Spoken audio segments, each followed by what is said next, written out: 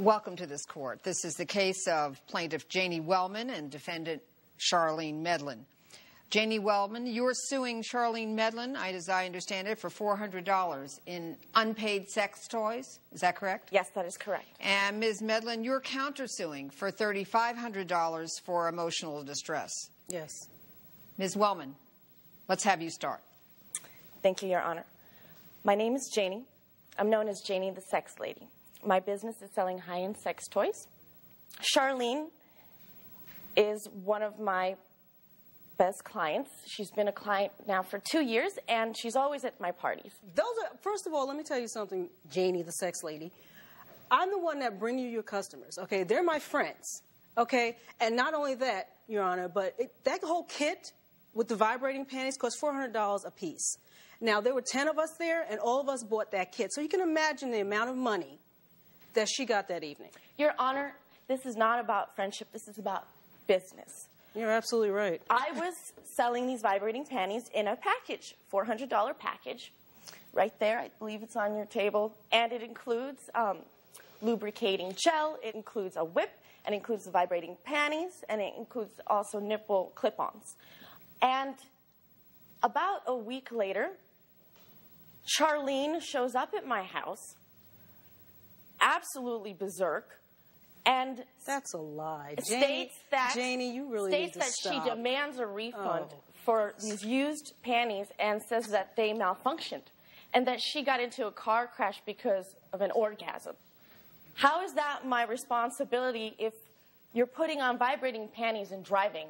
And that is the question before the court, whose responsibility it is. Defendant, please present your side and your evidence. Well, Your Honor, I was, first of all, I had a really nice evening planned for me and my girlfriend.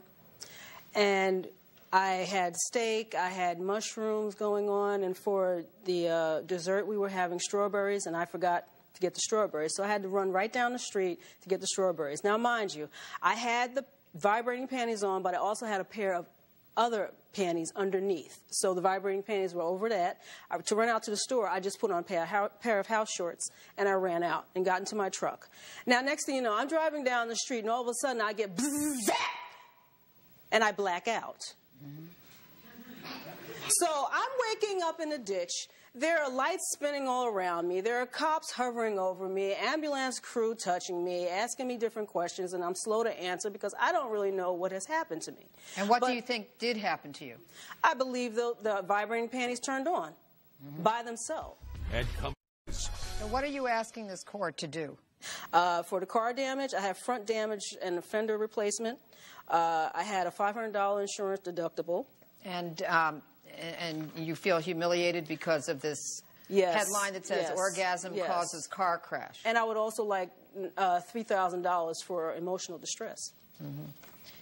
All right, thank you. Plaintiff, did you give any warnings before you sold these sex toys? Well, Your Honor, these are vibrating panties. It's written clear that yes, you know, it's not supposed to turn on automatically, though. Well, you know what? You cranked it up. But most likely what you did is you probably cranked it up to 5. But you cranked it up to 5. What do you have, surveillance camera? To the metal, camera in my truck? Put pedal to the metal and please. like you did at all my parties. Yes, and by me acting that way, that's how you got your customers, and they bought all of your products. And all my customers were satisfied with the kit, and there were no complaints. No one returned anything from They were satisfied with the kits, and they were satisfied. And they were absolutely satisfied. Very satisfied. Did you give any warnings about no refunds? Your Honor, my policy is that I do accept refunds for any unused items. And my policy also is, and everyone knows my policy, that I do not accept any refunds on used items. And you say that is your policy, but did you ever tell your customers that that was and is your policy? Yes. All right. Your Honor, she also canceled the check. I have evidence here that she canceled the $400 check, which is why I'm here today, to reclaim that money, because this is my livelihood. This is how I put food on the table. And you also put pleasure on the table, is that right? You do. I think this court is ready to rule. Judge. Ms. Medlin, you presented zero evidence to the court that these vibrating panties caused you to crash.